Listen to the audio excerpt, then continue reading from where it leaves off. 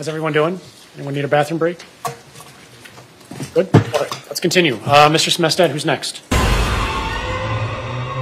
So our next witness was one of the head doctors who treated the injuries of the supposed victims in this case. And it seems that the reason the prosecution brought him in was to just go over how serious the injuries were. And I believe the injuries were quite bad. No one's arguing against that. In fact, it turns out that the disemboweled guy's heart stopped for several minutes while he was on the way to the hospital. That kid is lucky to be alive. But like I said, the testimony is just about the seriousness of the injuries, and the prosecution goes over it in grueling details. But we're not here to determine how bad the injuries were. The decision is whether or not this was self-defense. So we'll be skipping over this testimony, except for this short clip, which shows Chirophacy asking some pretty important questions. Can the trajectory of the injury, meaning what it ends up looking like, change based upon what the person who's being injured does? Do you understand my question?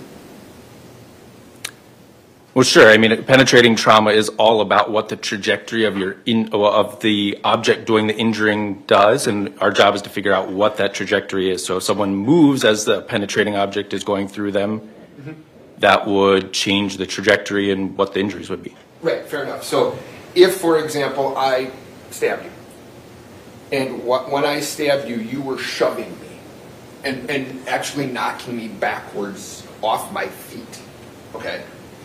That could change, like, my arm angle and what ends up happening to you as a result of that. Is that fair? It's a dynamic process, so the two would be affecting each other for sure.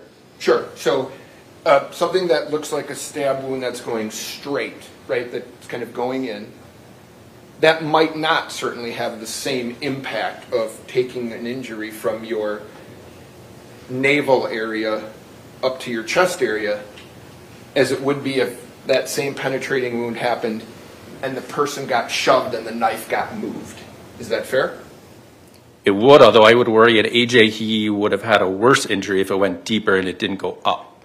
So you're saying if the force is that someone gets pushed and instead of the knife going straight, it comes up. In his case, that would have actually been a better thing because his deepest injury was that lowest part.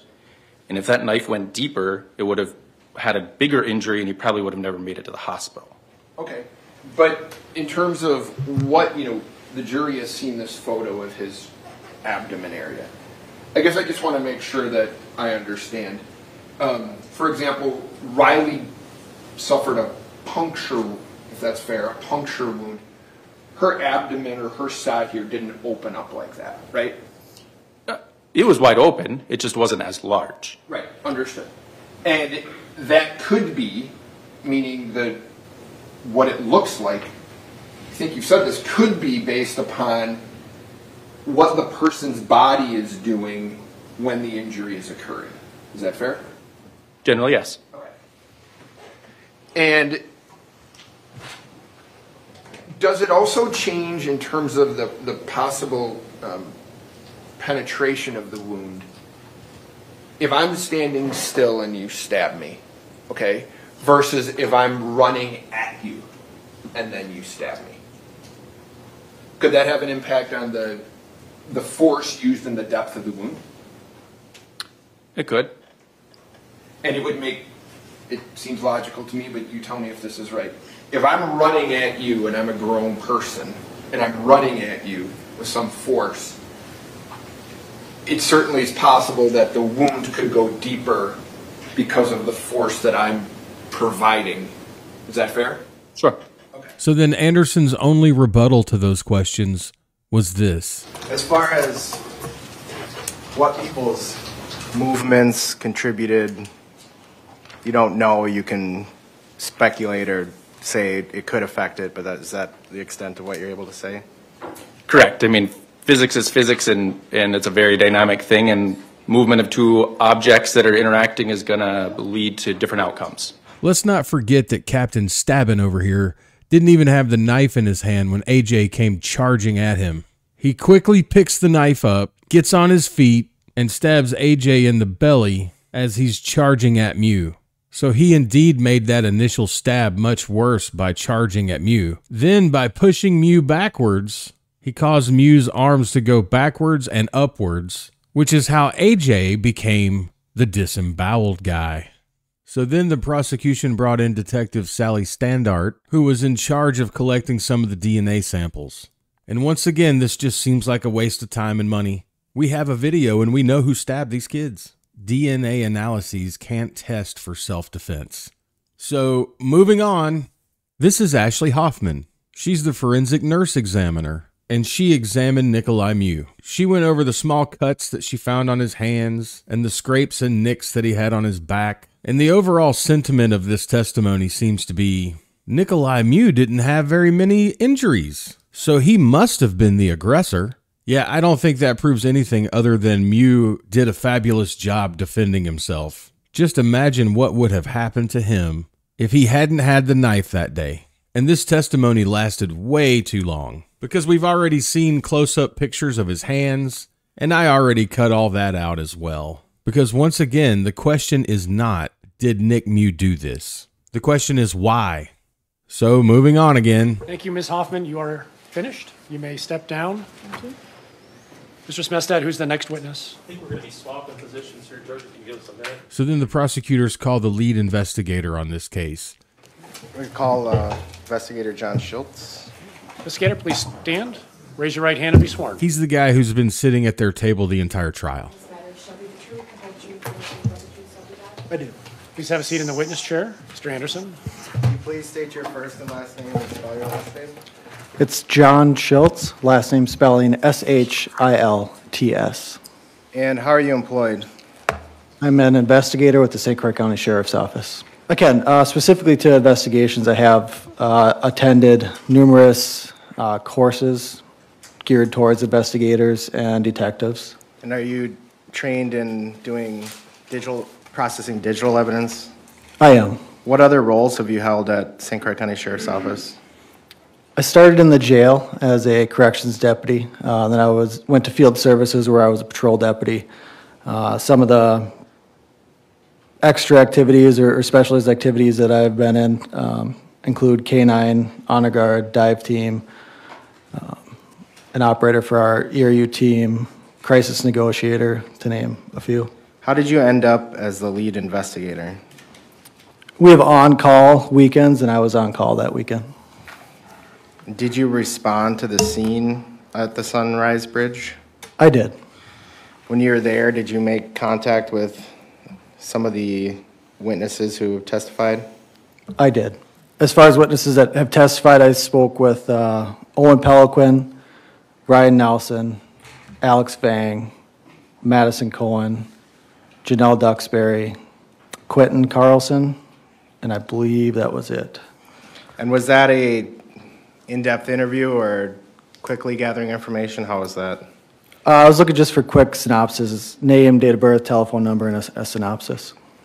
Were you trying to sort out who actually saw things and who were just bystanders? I was. When you made contact with Owen Pelican, Alex Vang and Ryan Nelson, they were with Isaac's group? They were. Did you notice any signs of intoxication when you spoke with them? I did not. Did you notice any slurred speech? I did not. Any swaying while they were standing? No, sir. And that was on body cam when you were interacting with them? It was, yes. Well, you know what they say. Nothing sobers you up quite like witnessing a stabbing. Did you get blood or breath samples for BAC for the witnesses you spoke with? I did not. Why not? I had no clues of impairment for any of them. Did law enforcement ever show witnesses the video of the incident prior to interviews? No. Did you do any more interviews that day? I did. And where were those done? At Regions Hospital. And who'd you speak with there? At Regions, I spoke with Quentin Carlson again, Anthony Carlson, Tony Carlson, he goes by, Dante Carlson. I believe that was it that day. I attempted to talk to Riley and AJ, but I couldn't because of their conditions. As part of the investigation, did law enforcement search the river for evidence, We did.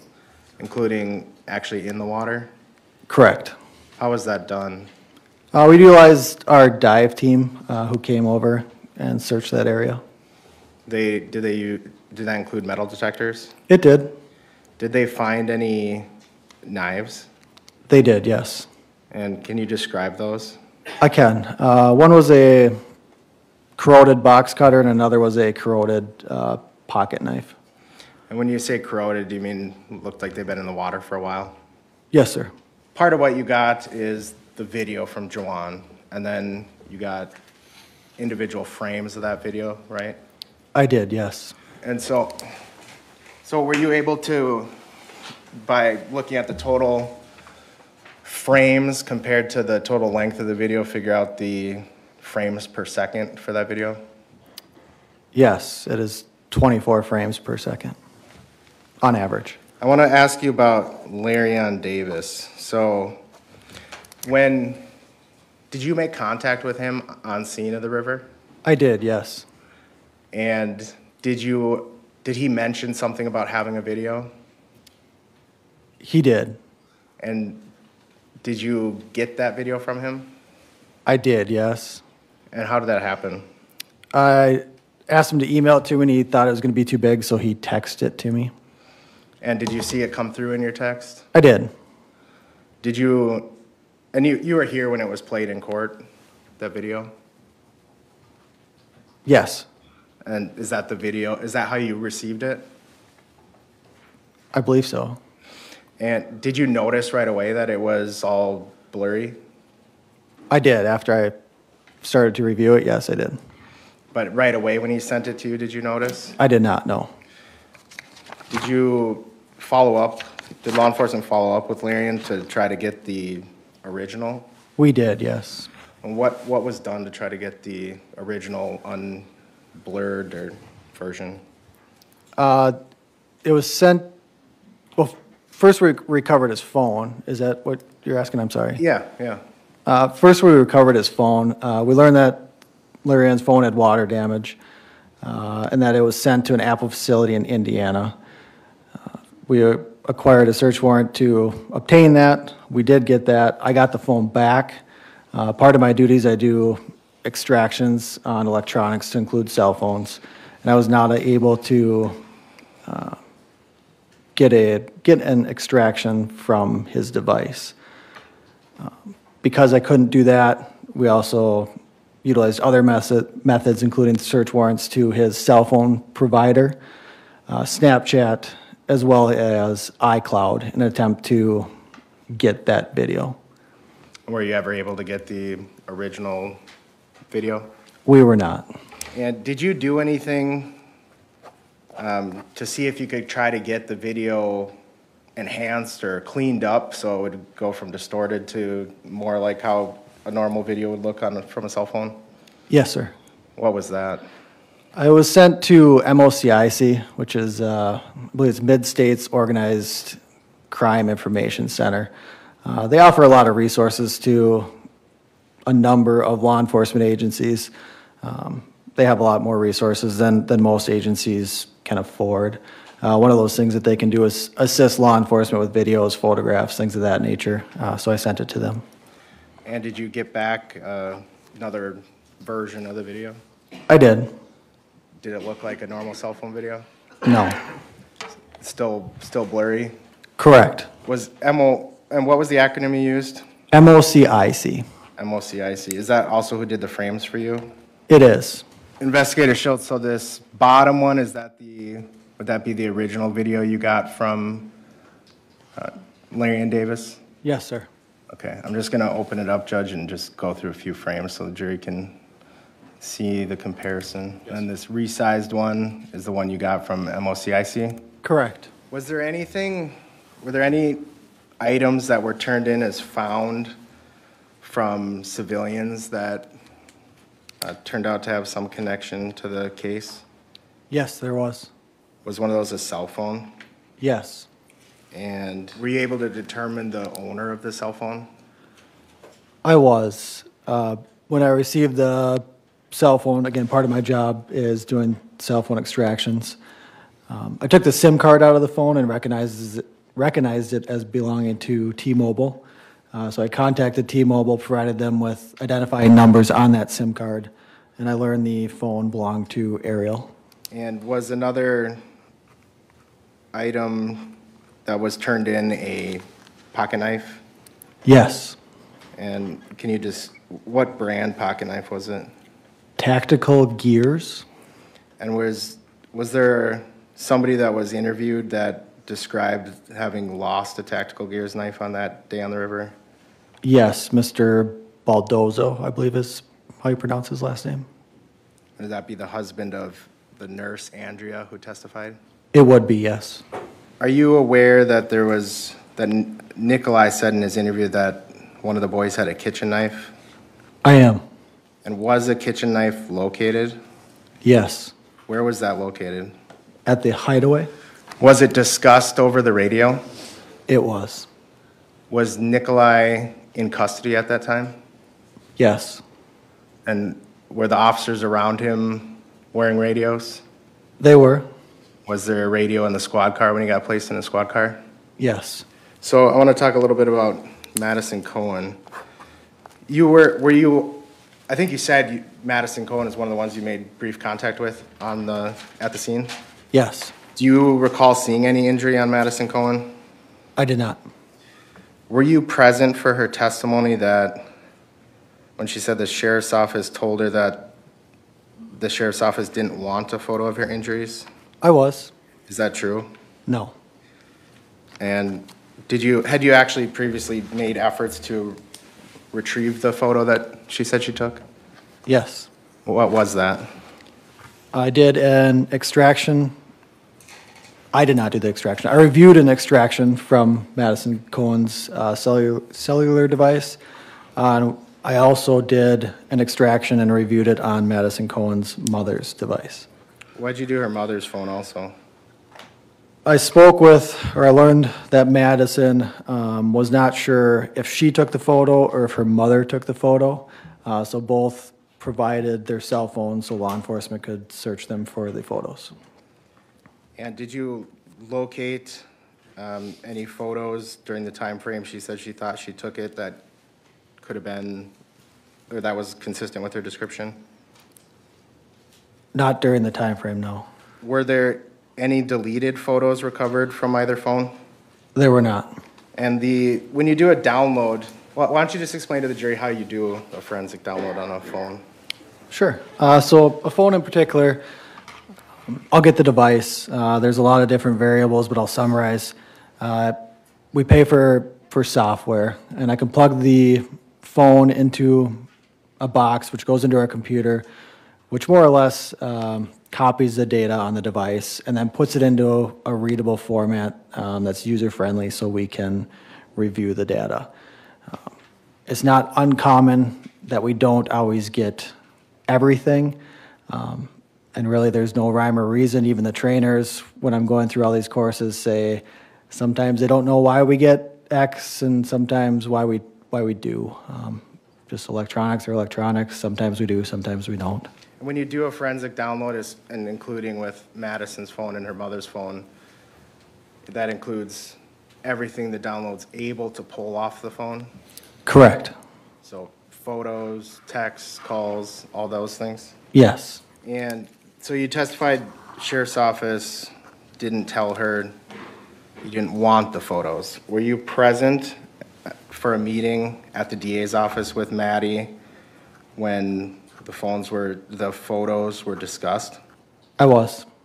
And what was Madison, did she express some anxiety about deleting the photos? She did, yes.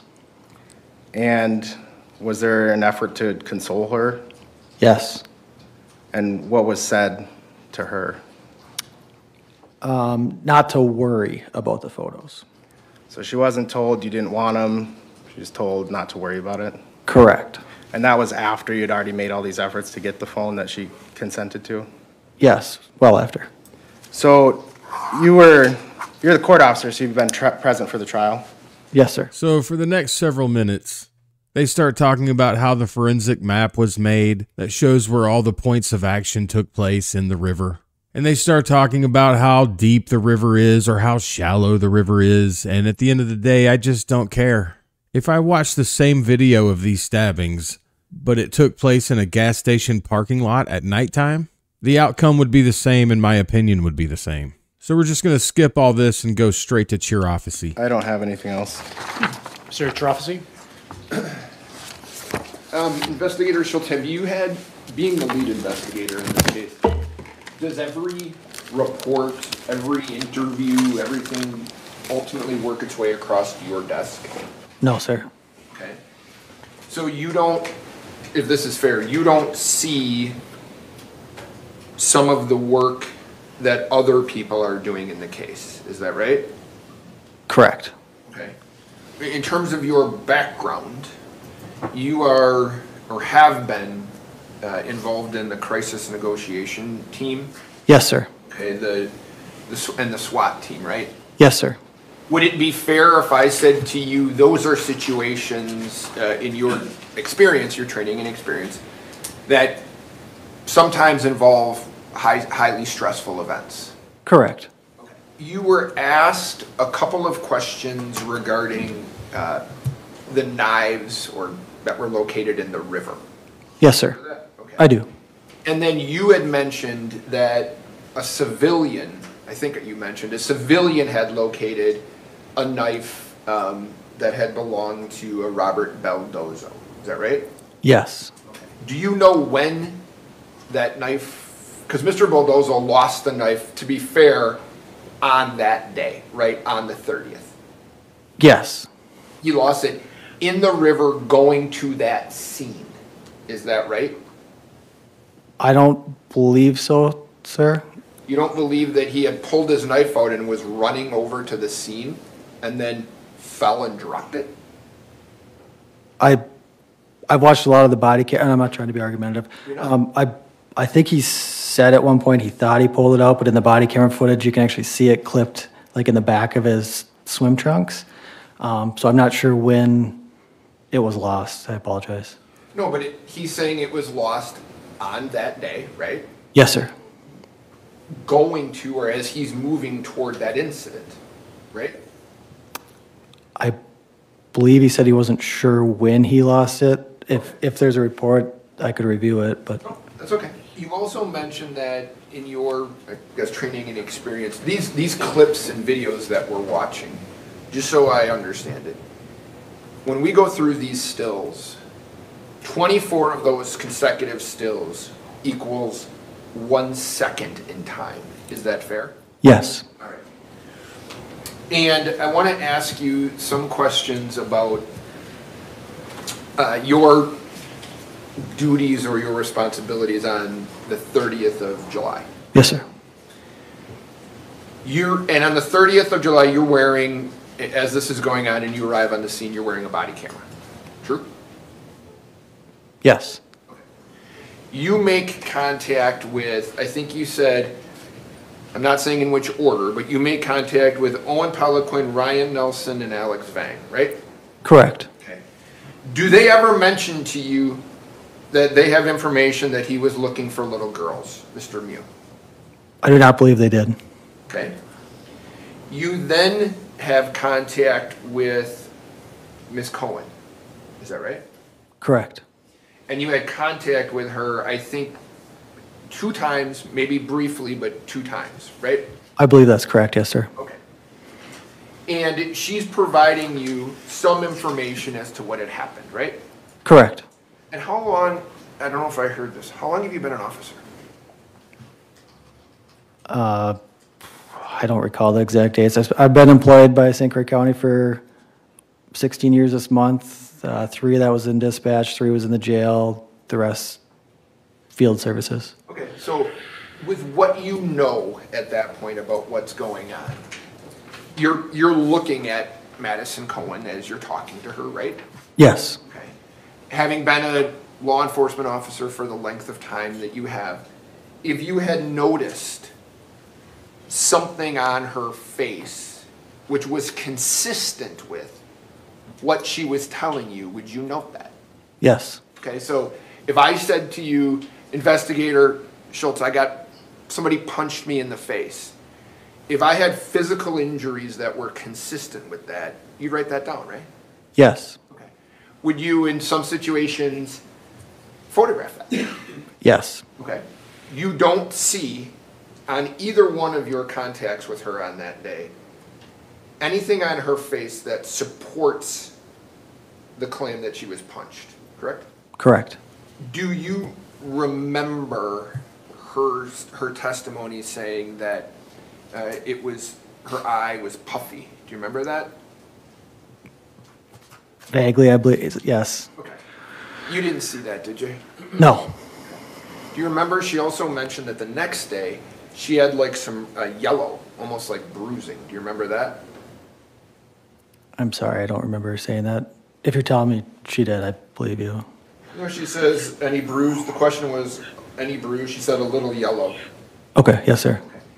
Do you say to people in this particular case, do you say to Ms. Cohen, look, if something shows up later, if a physical injury shows up later, capture that for us. We'd like that. I don't recall what all I said, sir. Okay. But was that something that you might do in these type of cases where a physical injury may appear later? Yes. Okay. And at some point, there is an attempt to get a photograph or an alleged photograph off of her phone, right? Correct. Okay. And can you tell me this? You are a forensic examiner of cell phones. Correct. All right. And you didn't do the extraction on her phone, but you reviewed it, right? Correct. Okay. And can you tell me is there a difference in when you do these extractions between allocated and unallocated space? Yes, unallocated is just like deleted space. Okay, so if I'm on my phone looking at some website or some video or something, and I click off that, does that go into unallocated space? It could be cached. I guess I'm not certain if it goes into unallocated or not. I apologize. Is it, in your experience, your training and experience, is it more difficult to locate things in allocated or unallocated space? It's easier to locate if it's not deleted, yes. Okay. The reason you do these downloads sometimes in law enforcement is you're looking specifically in some situations for things people delete off of their phones, right? Yes. Okay. And you can get a bunch of stuff sometimes off of deleted images or videos or text messages, things like that, right? Generally speaking, yes. Yeah. Okay.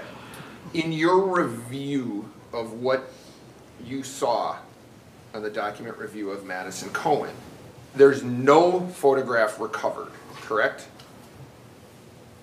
We know that. Correct. During that time frame when she said it was taken, correct. And there's nothing in that document review or that report that indicates that there was a photo that had been deleted either, right? Correct. There showed no deleted photos on either examination of Madison Cohen or her mother's phone.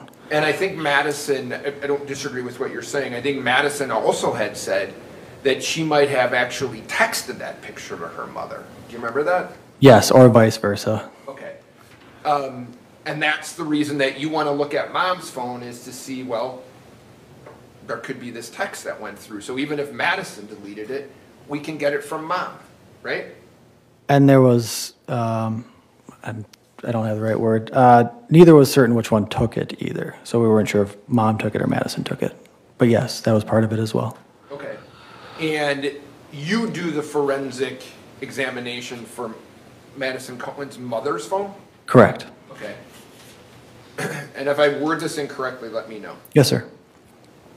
No photograph that was in her, well, I'm going to say like saved images, right?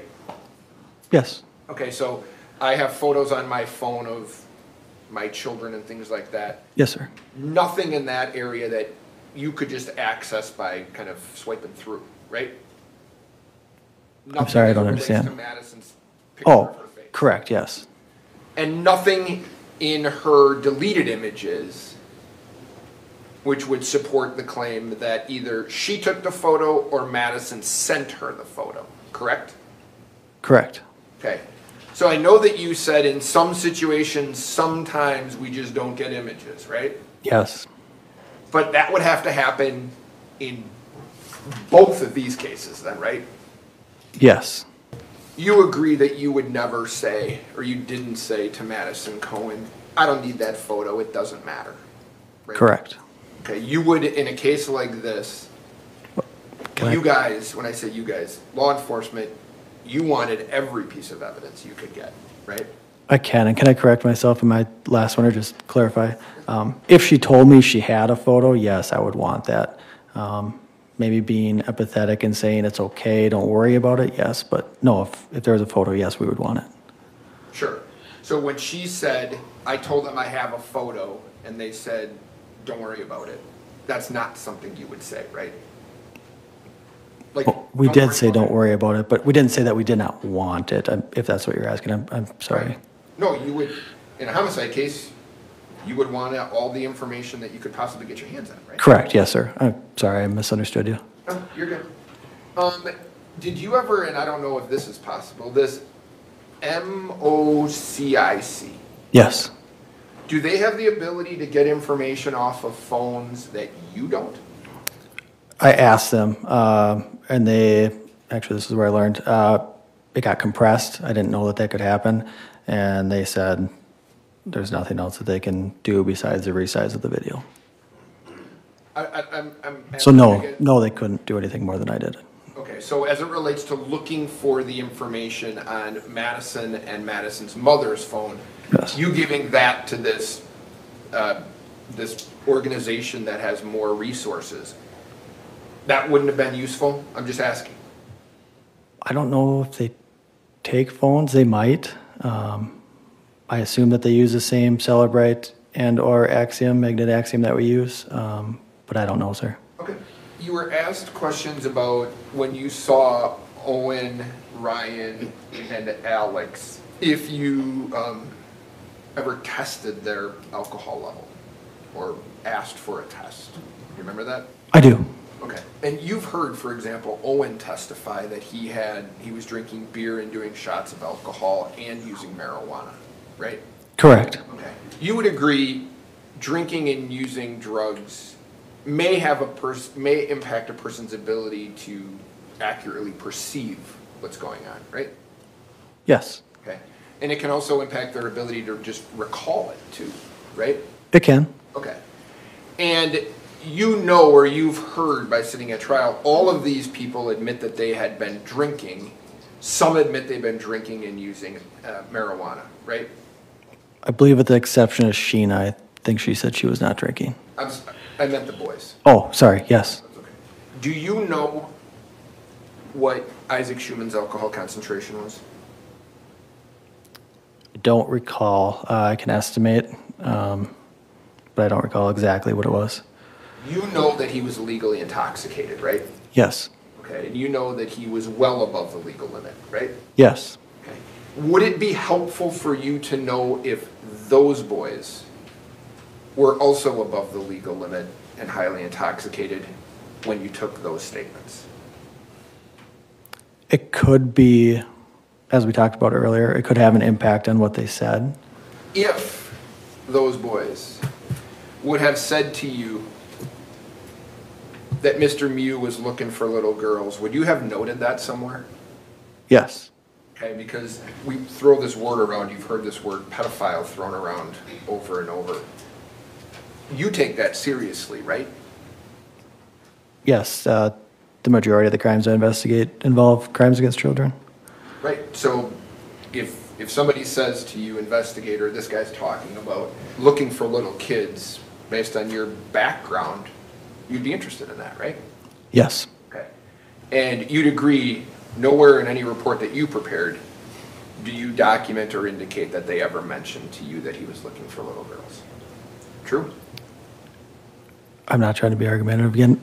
Them specifically, no, but other people told me that they said that, so I documented it in my reports. But the boys specifically, no, sir. Right, well, you've heard the testimony in this case. You heard Owen Peliquin today said that Mr. Mew told him that, right?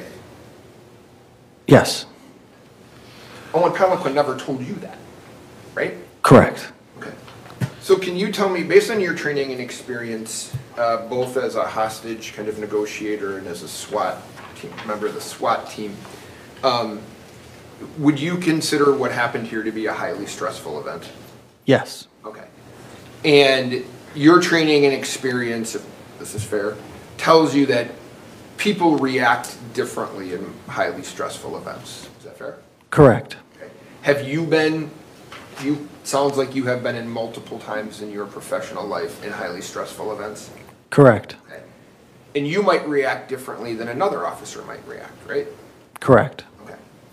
And in these highly stressful events, have you, through your training and experience, seen situations where people's bodies react to the highly stressful event? Do you know what I mean by that? No, sorry. Okay. Do you know, or has it been your experience that sometimes people might, as you've heard, go white, where their body reacts to a highly stressful event? Have you seen people go pale in highly stressful events? I'm sure I have. I can't recall, but I'm sure I have. Have you seen them become quiet, kind of almost catatonic? Again, I'm sure I have. I just can't think of a specific time. Wide-eyed? Yes. Okay. And does your training and experience tell you that those are things that their body is just doing, right? Their body is getting wide-eyed, or they're getting white, or things like that, right? Yes. Okay. I'm sorry. I don't know that I understand it all the way. Don't apologize, investigator. Okay. You're doing fine. Can I ask you, you were asked some questions about the river and the depths of the river and things like that. Correct. Okay. Now, you would agree, to be fair, you can drown in calf-deep water, right? Potentially. Yes. Right. So, especially if you get knocked unconscious, you can drown in 6 inches of water, right? I would suspect so, yes. Yeah. I mean, I guess what I'm saying is you had talked about different areas of the river where you were kind of maybe up to your shoulders or up to your chest or up to your waist. You don't need to be in that deep of water if you're unconscious to drown. Correct. As a lead investigator, were you the officer who prepared the information for the crime lab regarding DNA on what was to be swabbed and where it was to be swabbed? No, sir. Okay. Do you know who did that? I don't. I'm sorry. I'm done, Judge. Thank you. Mr. Anderson?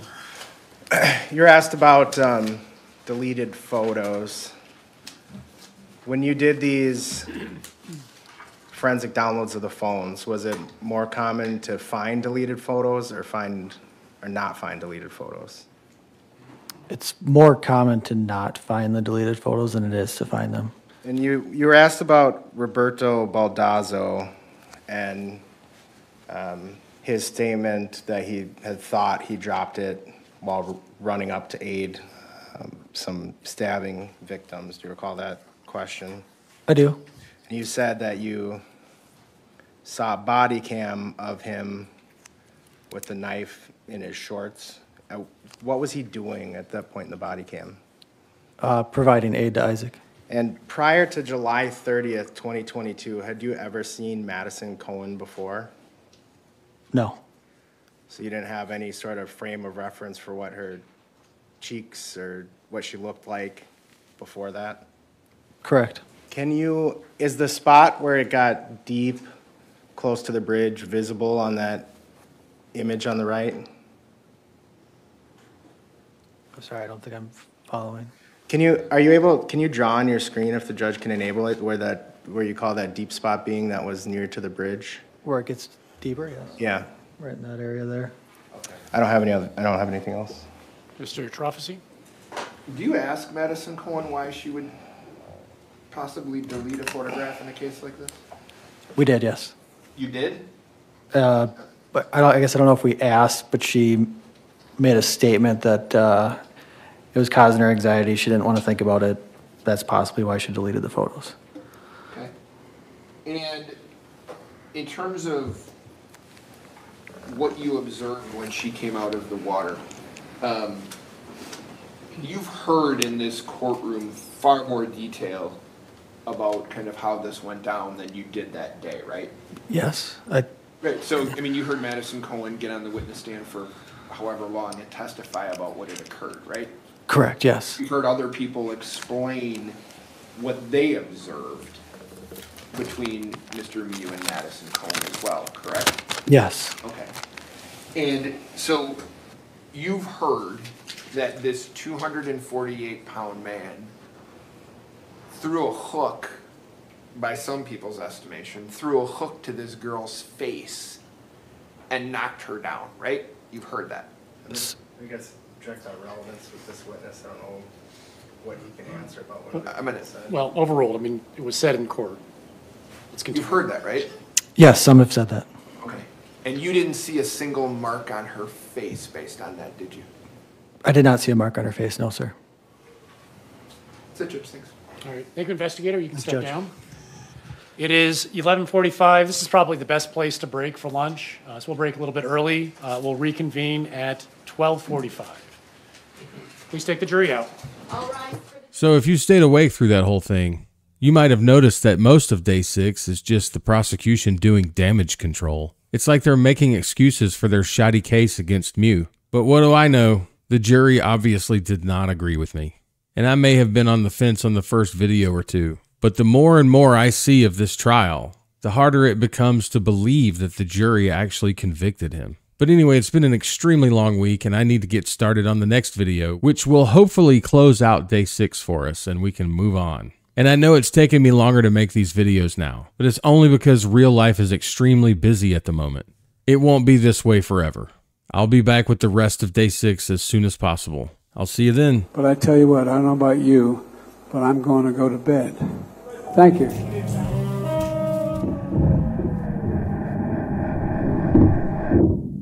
All right, let's get the hell out of here now.